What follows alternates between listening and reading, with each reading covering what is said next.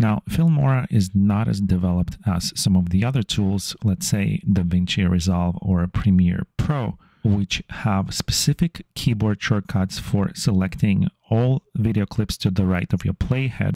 Filmora simply does not have anything like that, which is an important feature because when your project gets too long, there are times when you just want to select all video clips to the right without navigating on the timeline. Now, you can press Ctrl A to select all clips on your timeline, or you can simply press the X key on the keyboard and extend this selection forward on the timeline to capture all those other clips. But it's no different than simply using the selection, so there's not much benefit you're getting from that feature.